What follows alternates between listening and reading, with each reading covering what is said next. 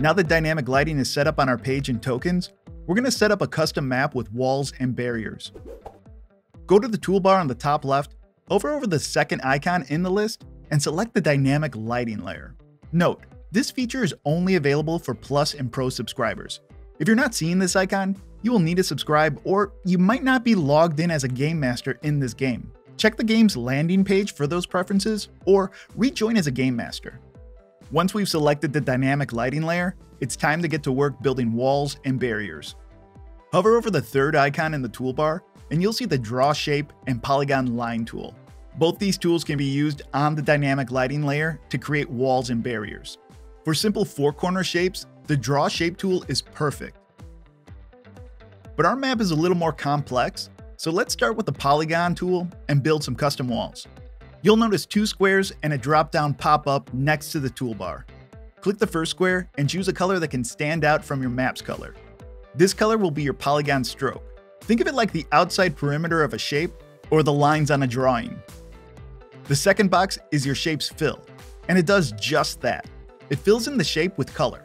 There might be instances where you want to color coordinate your map with different fill colors, but for our example of just outlining a map, we're going to leave this one transparent, which looks like a gray and white checkerboard.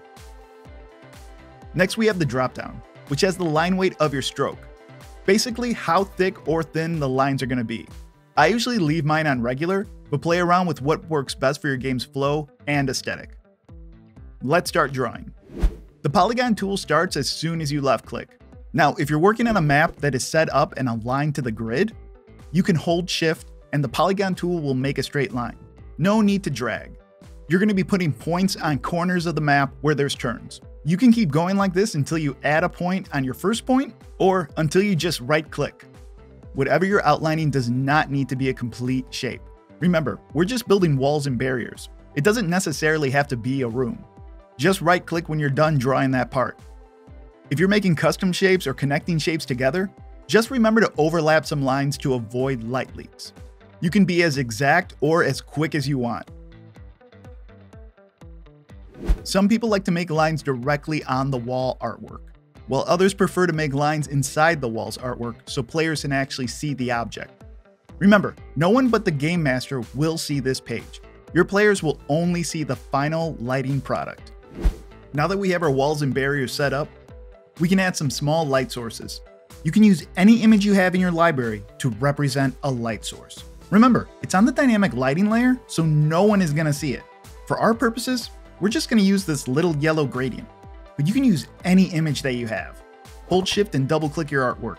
Click the dynamic lighting tab and turn on token emits light.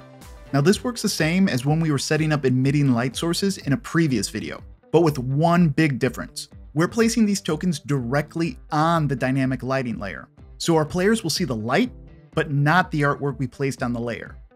The best way to remember this is that you can interact with objects and tokens on the objects and tokens layer, but you can only see light and shadow on the dynamic lighting layer.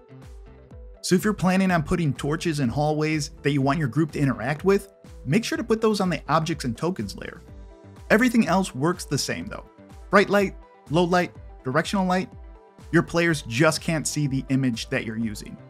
Once we set up one light source, we can just copy and paste it in the areas we want. This makes setup faster and gets us into our game quicker.